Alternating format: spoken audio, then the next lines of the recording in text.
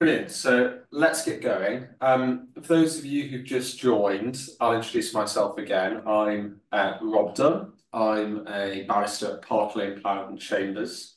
My practice is about 5 to 10% personal injury, and the 90 to 95% is employment. Of that, I act for claimants and respondents, but probably again around 90 to 95% for respondents. Thank you very much for joining today. What I intend to do is this. We've got a talk today on Section 15 of the Equality Act 2010, and it's a summary of the key parts of Section 15, what a claimant has to do to substantiate a claim and what a respondent has to do to defend it. I'll try and flag some key cases as we go, some useful cases for arguments that often come up for both claimants and respondents, but also a couple of recent cases, one in particular in the last few months, which is particularly pertinent on the issue of causation in Section 15. So it'll be good to look at that as well. So I'll get going with the slides, and hopefully you can see these now.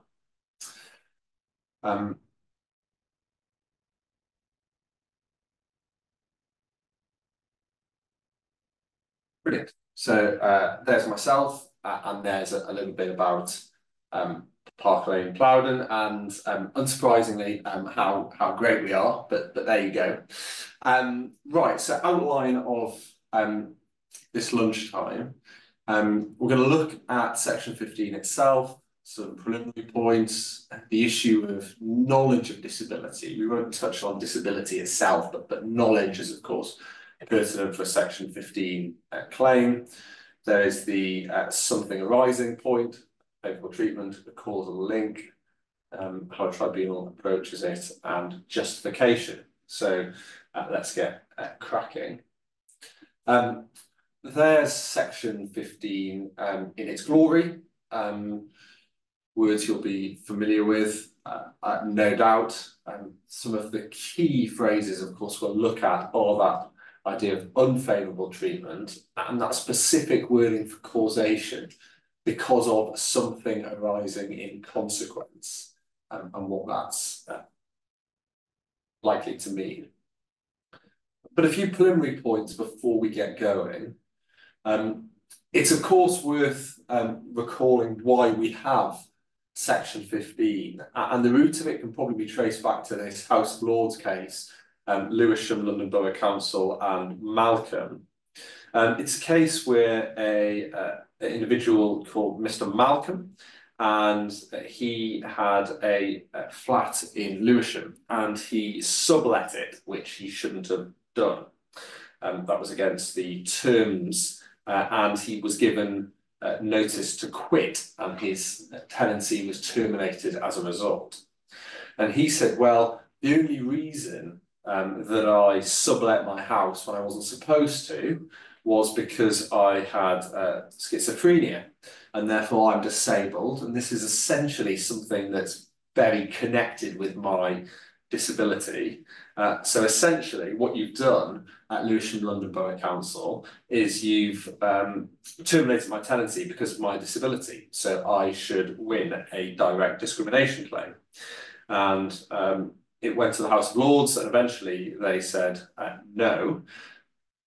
Of course, this is the reason why Section 13 claims are so tricky in a disability sphere, because you need a comparator, and the comparator in Mr. Malcolm's case would be someone without a mental disability, such as schizophrenia, who'd also sublet a flat in Lewisham. And of course, anyone without that disability who'd done the same would have been treated the same as Mr. Malcolm. So he lost, which of course leads to the idea of something arising being pertinent in Section 15 claims.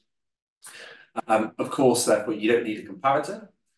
Claimant's got to be disabled, claimant's got to have standing. What I mean by that is they must either be an employee or be what's termed usually a worker under the Equality Act.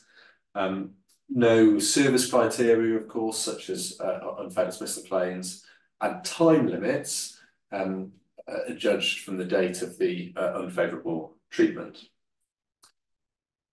One other preliminary issue is this, and this is the extent to which Section 15 overlaps with indirect discrimination in particular, but also reasonable adjustments claims. Because of course, if you have let's say that the standard Section 15 claim that is often seen where someone is off work because of a disability, their absences are something which arise from the disability. And if they are dismissed because of those absences, they have a prima facie Section 15 claim. Quite often, you could, as a claimant, you could run the very same facts as a Section 19 claim, indirect, or Section 2021 reasonable adjustments. So, of course, a Section 19 claim would be something along the lines of there being a PCP of a certain level of service being required. The particular disadvantage for the disabled person would be that they'd find it harder to meet that PCP themselves, and there would be that group disadvantage as well because of their disability. The justification would be similar as a defence for the Section 15 claim. For the reasonable adjustments claim, you'd make a similar point as a claimant. You'd say, of course, the PCP is a requirement to a certain level of attendance at work, and the substantial disadvantage will be, well, that's difficult because you're disabled. That's trickier. And the reasonable adjustments would be potentially numerous, but they, of course, would feed into whatever the Section 15 justification would be. So these matters and these questions overlap. So why do I raise it? I raise it because of some of the wording that's given there from Justice Elias in the case of Griffiths, which I imagine many of you are familiar with, and it flags this overlap.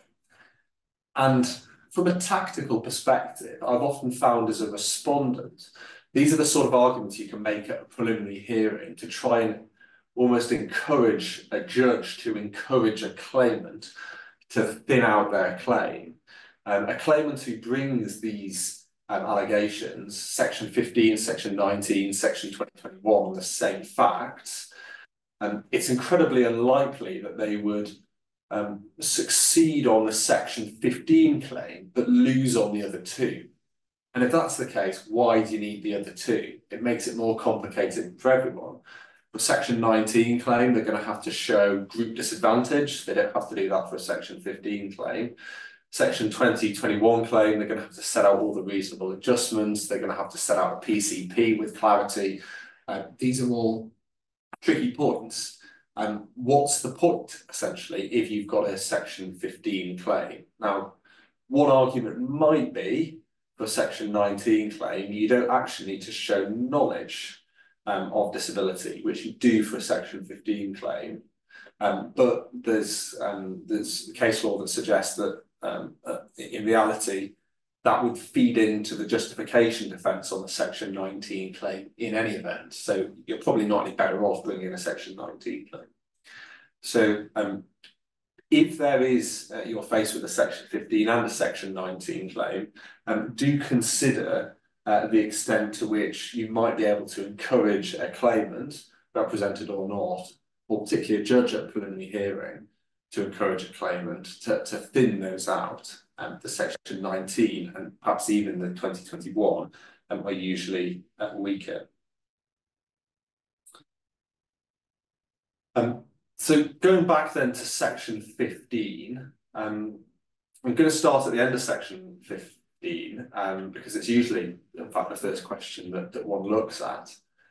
This issue of knowledge, because of course subsection 1, so that's the test for Section 15, does not apply if the respondent doesn't have knowledge of the disability. So what are the elements of that? Well, of course, it's actual and constructive.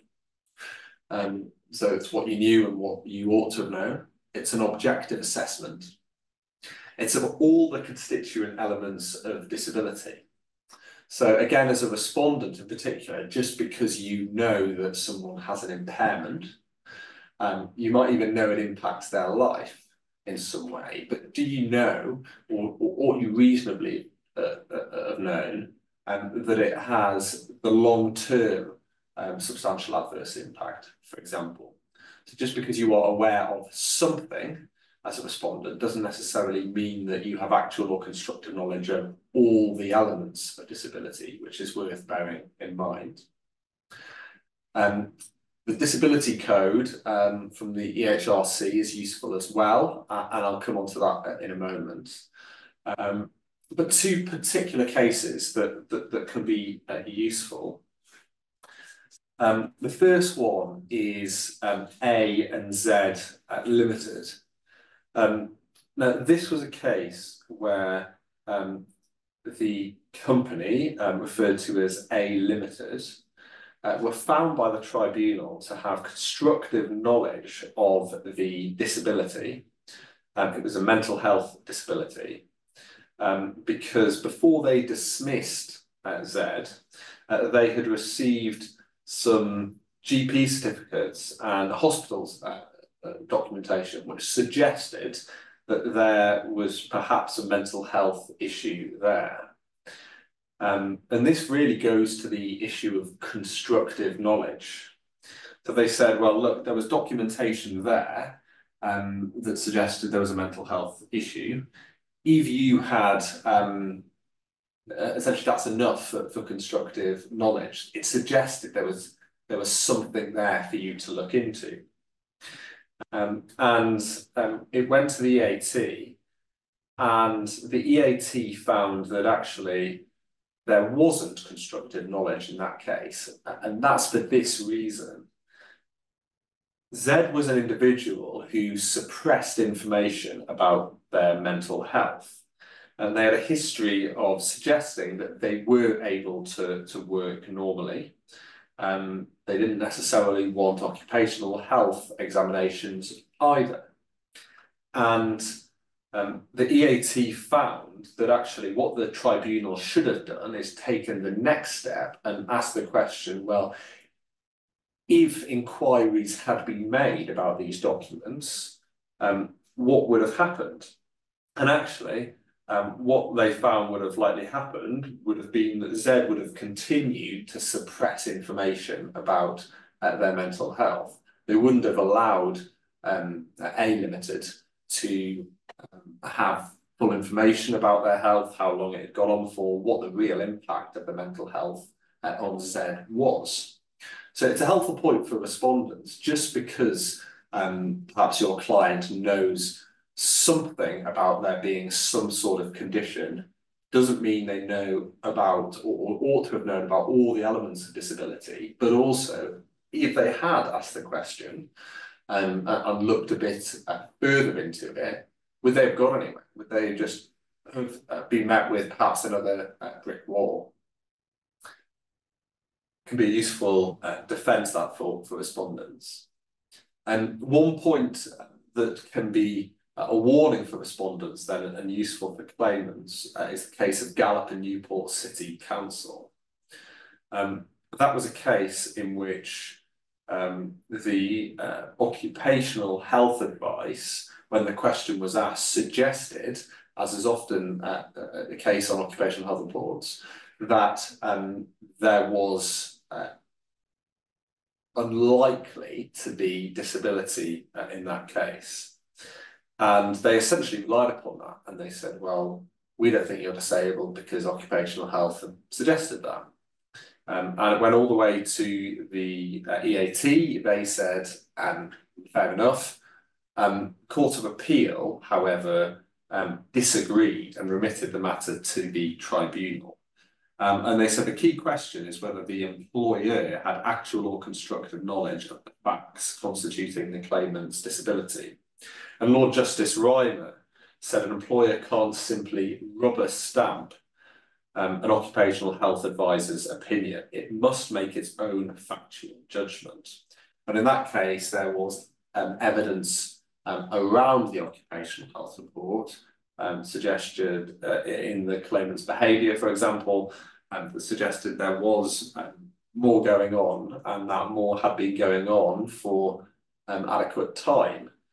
You couldn't just rely upon what occupational health said. So perhaps a useful point for claimants there as well.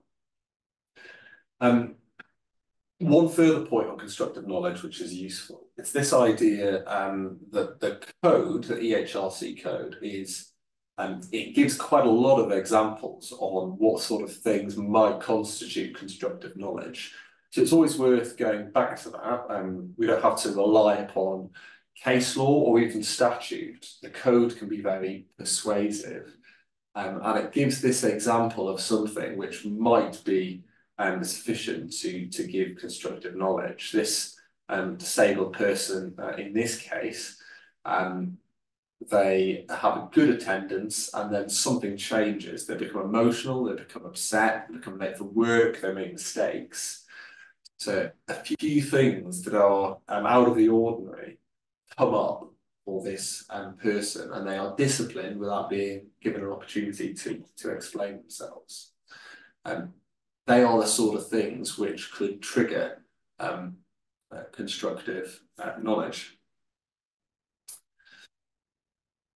So the next question, going back therefore to section 15.1, so the test for something arising from disability, the prima facie test. A good place to start is the something arising. And the claimant will have to, of course, identify something arising from their disability.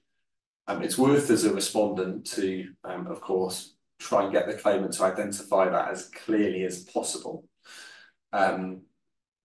Understand what the causal links are that get from the disability to the something arising. And for reasons I'll come on to, try and make sure that something arising is clearly defined in a list of issues, or by the tribunal in a case management hearing.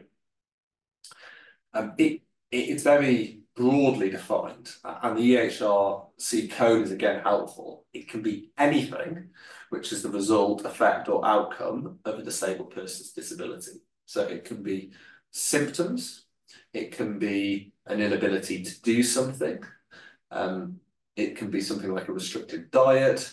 There can be multiple causal links. There could be symptoms which lead to an inability to do something, which lead to something else.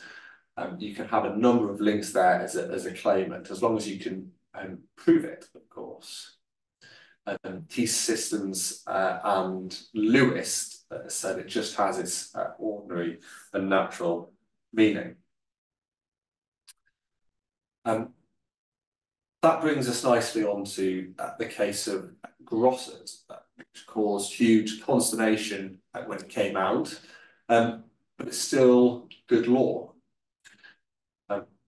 There can, of course, as I've said, be numerous causal links that take you from the disability to the finally pleaded something arising. And it is not something that the respondent has to know of. So that is typified by the bizarre case of Grosset. There was a claimant who was a teacher suffering from cystic fibrosis, was disabled, and it was accepted in the hearing that the claimant was disabled. And the claimant said that they had an increased workload, and that's because of their cystic fibrosis, they had to do a significant and increased exercise regime. And when the extent of this exercise regime was put with the stress that many teachers have at work, that made them particularly stressed. So it was this idea of their high workload combined with the exacerbated impact of trying to control their cystic fibrosis. And the claimant said that actually the stress led them to show this film Halloween, an 18 rated film, to a class of 15-year-olds. So it could have perhaps been someone, it could have been worse, but 15-year-olds are still not great for teachers showing what seems to be, I haven't seen it, but doesn't look like an overly appropriate or perhaps enjoyable film, maybe each of their own. But that's what the teacher did. And the teachers said before they were dismissed, that's why they'd done it. They made the link. They said, look, I'm completely stressed, and it all, or at least in part, goes back to my cystic fibrosis. And it's worth thinking what you might have thought if you were the employer in that position. You might have thought, well, I don't have any evidence of that. How could I know that that was a link? Maybe that's something that you think was entirely unlikely to be a link, perhaps due to the remoteness of it, perhaps due to a number of causal links the claimant had to make.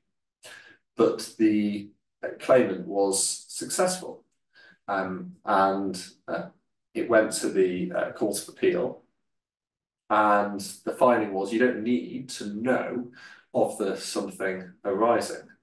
Again, that rather foreboding quote, the employer genuinely did not intend to discriminate because of disability, but that is not the question. It's perhaps questionable whether that was the statute's intention, but there we are, that's the position, and that's good law. So that can, of course, cause significant issues for respondents, because you might not, as a respondent, know that your employee is disabled. You might not have actual knowledge, but because of those matters that we looked at in the code, you might have constructive knowledge. And then arising from that disability via 2, 3, perhaps unlikely causal links, you may have something arising that you could not possibly know had any link to the disability, but you still might have the something arising proven. Because, of course, constructive knowledge is enough for disability, and you don't need to have knowledge of the something arising. I had a fascinating case recently in a warehouse, and I was for the respondent. Fortunately, or perhaps unfortunately, because it would have been interesting, didn't get to a final hearing. We got it dismissed on a time point, but the claimant's claim was this. The claimant worked in a warehouse, and he climbed, completely unexpectedly, under a conveyor belt, crawling under this moving conveyor belt, getting injured as a result, to access the toilet. And again, you might think, what on earth is he doing that for? He admitted it was a breach of health and safety, and he was dismissed because of it, serious breach of health and safety. He was found to have committed gross misconduct. Maybe you think that's that. But again, section 15 comes in because the claimant said he had diabetes. He said because of that, he had to drink more water. Because of that, he often needed the toilet urgently. And that is why he had done what he'd done to try and access the toilet in the way he had. And on the face of it, that is a feasible, I'm not saying he was likely to succeed, but it's a feasible section 15 claim. Now, I think we would have been all right because the claimant would still have to prove the causal links. And I think the claimant might have struggled to show that even if he had diabetes, which he did, and even if that did cause him to drink more, which it probably did, he might struggle to show that caused him to need the toilet with such urgency. And even if he could show that, he'd have to show that it required him to need the toilet with such urgency that he was to do something as dangerous as crawling under a conveyor belt, when of course there would have been another way around, which might have taken him 30 seconds or a minute longer. But the point I make is simply this, that something like that is not out of the question as when one looks at Grosset, it's not out of the question as a potential Section 50 claim. So that then leads to the next part of the test. So you've got knowledge, you've got something arising. Unfavourable treatment, usually uncontroversial, things like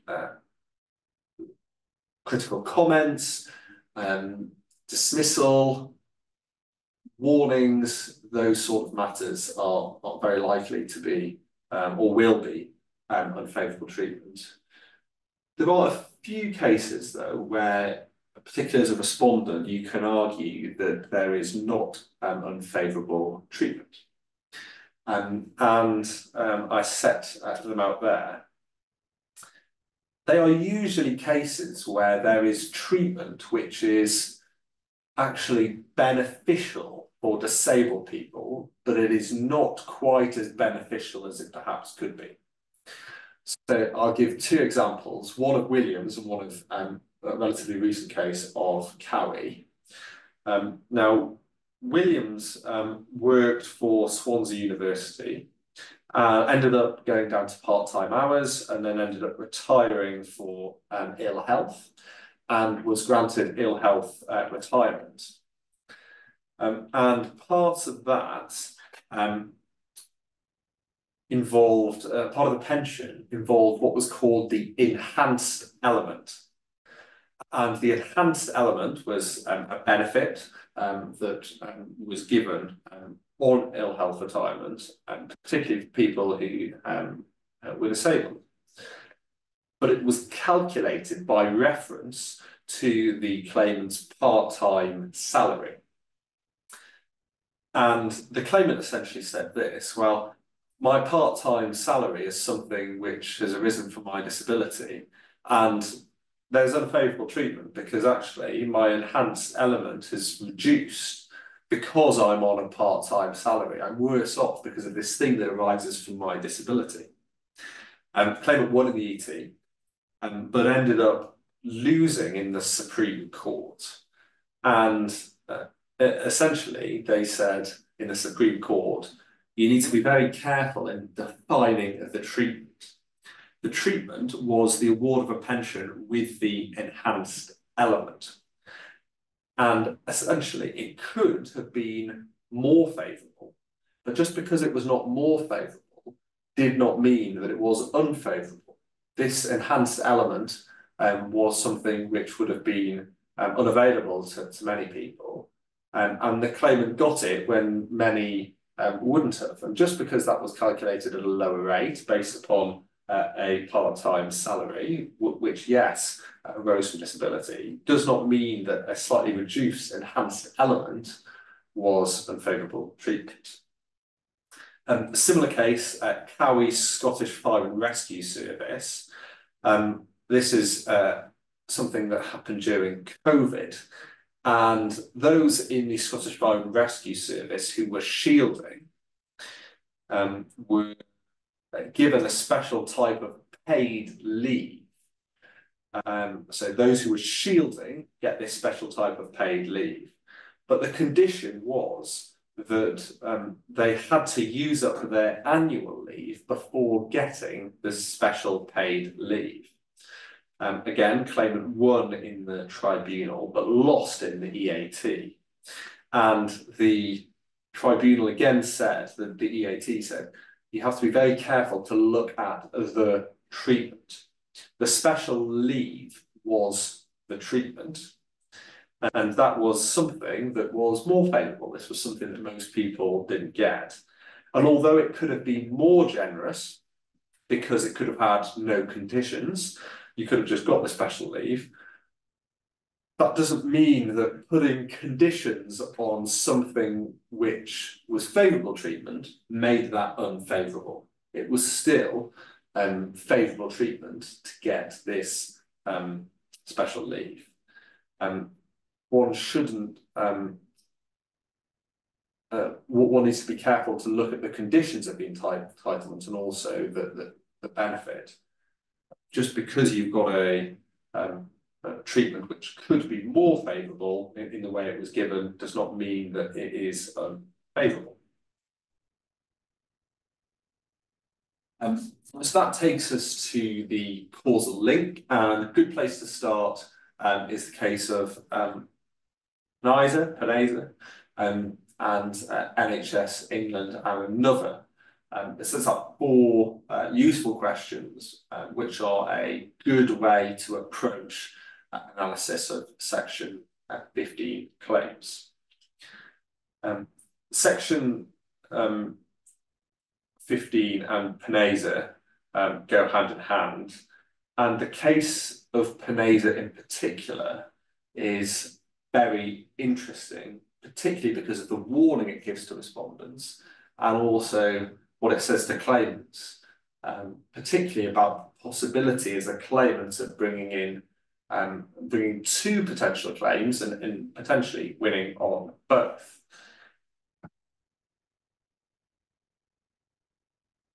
The case of Peneza.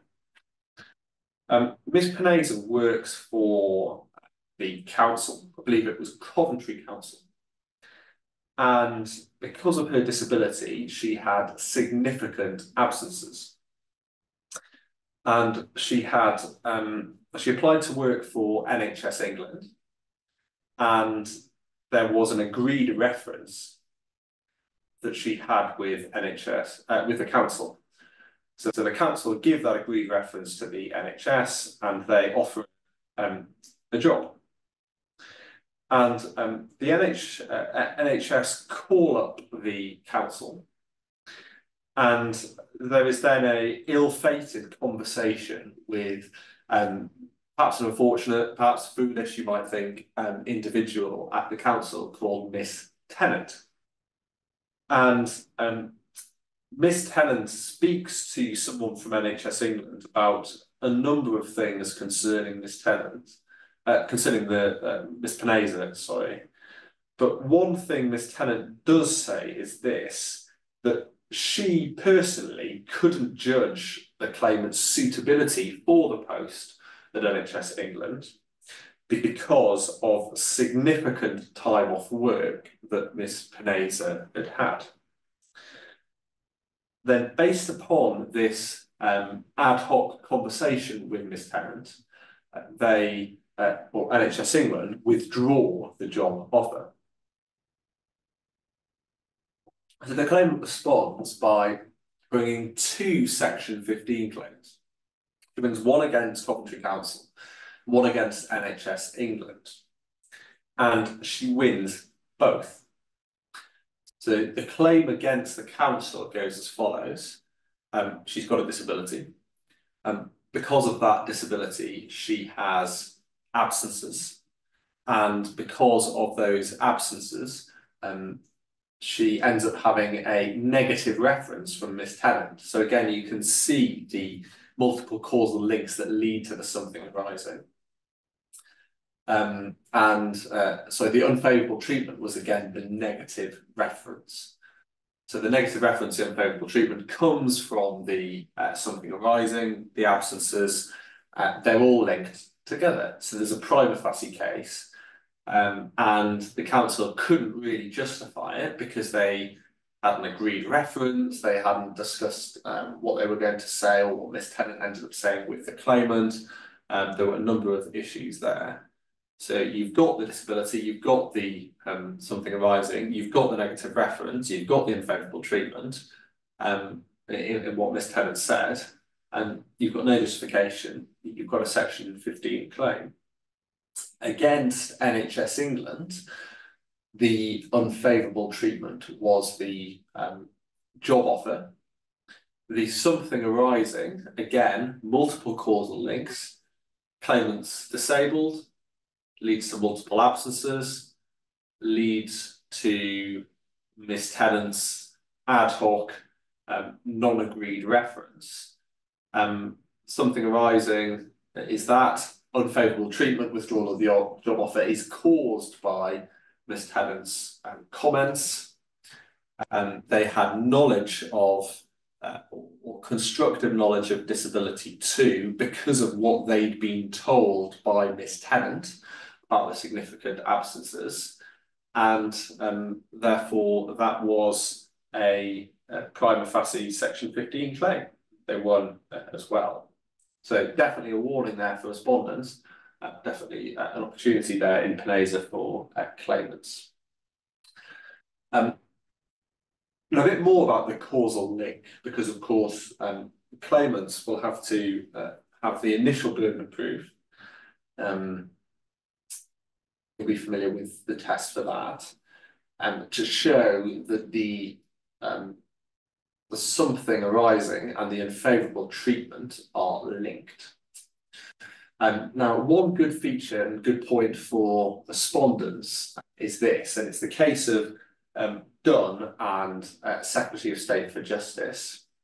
And it's essentially the point that just because respondents are incompetent or get something wrong, they're mistaken, their process is poor, that doesn't mean that the unfavourable treatment was linked to the something arising. So a prime example, and this is something which I see quite often from claimants, particularly those who are unrepresented, the unfavourable treatment might be a, I don't know, delayed grievance process. It might be a grievance process which is doesn't have an impartial decision maker. It took too long. There wasn't a proper investigation into the grievance, those sort of things. And again, what is the reason for that? What is the reason, even if the claimant can prove that the respondent has done that? And cases like Dunn say that the tribunal need to look into the mind of the alleged discriminator. So whoever did a poor job with the grievance process, whoever managed the grievance process and made it take too long, look into their minds, and are they acting because of the something arising? Usually they're not. It might just be for other reasons. It might even be because they were understaffed and they were a bit incompetent in the way they went about it. That doesn't mean, of course, you've got a Section 15 claim. Treatment can be deplorable or incompetent, but not discriminatory. It's perhaps unfortunate that the case of Dunn, which is my surname, is associated with the principle of matters being incompetent but not discriminatory. But I'm sure that's far away from my practice. But there you go. That's a useful case for respondents. There is also the case of Charlesworth and Dransfield engineering, again useful for respondents. And it sets out that the something arising doesn't need to be the sole thing which leads to the unfavourable treatment, but it needs to be an effective cause. Charlesworth's particularly useful in the context of redundancy processes, but its scope is outside that. It involved a situation where the claimant was absent from work for quite a period of time because of disability. So they've got something arising from disability there. During the time they were absent, the respondent realised essentially that they could cope without them. They were manager of their Rotherham branch, and everyone or a number of people pulled in together to do their job. And the respondent thought, well, everyone's ended up doing Charlesworth's job while they've been off. We actually don't need Charlesworth anymore. We can save 40k by divvying up their role like we've been doing through their absence. So that's what they did, and they made Charlesworth redundant. and the tribunal and the EAT made a very fine distinction, which was upheld, that was just because the absences, so there's something arising, had given the respondent an opportunity to identify they could manage without the claimant, did not mean that they had dismissed because of something arising from disability. The thing that was, again, operating on the mind of the discriminator was not the absences, but it was the knowledge that the claimant wasn't needed to perform the tasks in the claimant's job description. A very fine distinction, but one that does have authority in the EAT. It's not the first submission I'd go to as a respondent, but it's one you can legitimately make if you can prove it, and if you can identify very clearly in the decision maker's evidence that it's not the absences, it is maybe something linked to that or close to that, but not as something arising. Again, and I'll just skip over this briefly, there's a case of Sheikh Salami and University of Edinburgh, which looks more into that test of it being because of the something arising, not the disability itself, which might sound quite obvious, but there you go. One which I'll spend slightly more time on is a very recent case which came out in a few weeks ago, which I give credit to Daniel Barnett for flagging to me, as he often does. But it's a case of Bodis and Linfield Christian Care Home. Claimant has depression and anxiety, and because she's disabled, and because of that, she engages in a period of rather unusual conduct, where she deliberately spills water around the care home. She turns off the boiler in the care home, and she draws facial hair on photos of the female staff within the care home. Unusual behaviour. And at the disciplinary hearing, she gives, amongst other things in her answers, short and evasive answers. And the tribunal dismiss her Section 15 claim because one of the things that she says is that actually the short and evasive answers were something that arose from my disability. And that was something which they dismissed for, which the respondent accepted. But the ET said, well, we need to look at Charlesworth. It needs to be an effective cause. And actually, the way that she answered the questions was minor. It was trivial, essentially. And the real reason and the main reason and the sort of true effective cause was essentially the things she did wrong. The conduct that we just couldn't cope with, and that was justified to dismiss for that, even though that arose from disability. But the EAT still upheld the outcome. They still upheld the fact that these things were arising from disability, they were unfavourable treatment in dismissing the claimant, but they were justified because of the impact on the care home and so forth. But the key point of the judgment was this, and it was particularly on this issue of short and evasive answers. What the EAT said was that even if something is only a minor component of the reason for the treatment, it can still be an effective cause. Now, I'd always understood effective cause to perhaps, yes, not be a sort of the only cause, it doesn't have to be that. But I always understood it to mean more than trivial and probably more than minor as well. Whether or not they're the same thing is up for debate, but certainly I would have said it was probably more than minor. But the EAT have said no. Even if something is a minor component of the reason for the unfavourable treatment, that can still make out a claim if it's the reason, or albeit a minor reason, for the unfavourable treatment. So I think it's a warning for respondents, and it makes it very important to, in the list of issues as a respondent, particularly identify what the something arisings are. Because it's possible at a tribunal final hearing that matters such as this, such as the way someone answers questions, might be a something arising, and you might accept that you dismiss for them.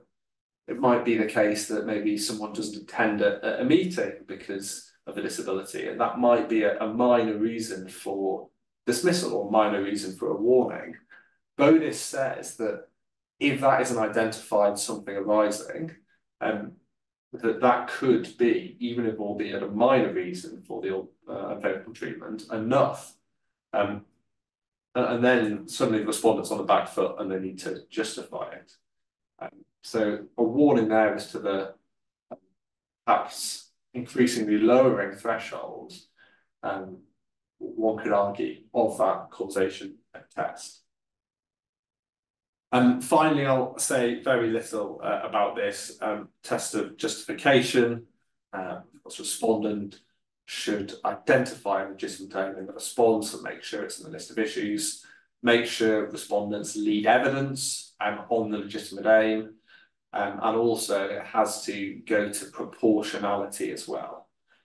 So make sure in evidence as a respondent, you not only set out the legitimate aim, but set out why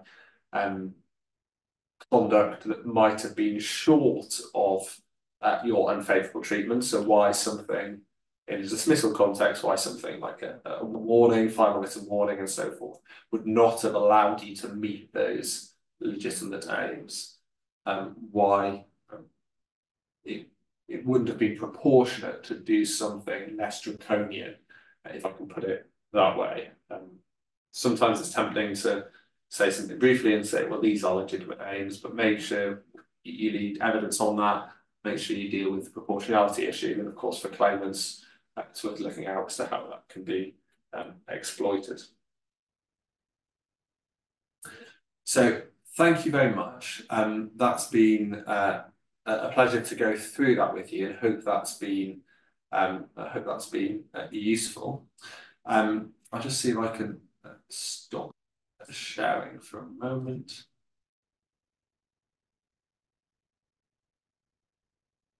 Brilliant. Well, there we go. Thank you very much. If you've got any questions, please feel free to put them in the chat and we can see if we can answer them. But I appreciate I've been going for quite some time. It's 1:20. So I'm sure you'll have other things to get to. But thank you again. Thank you for joining. And it's been a pleasure to meet you. And hopefully it's been useful, particularly that recent case of Bodis, which is one I think we all need to be aware of. So thank you very much.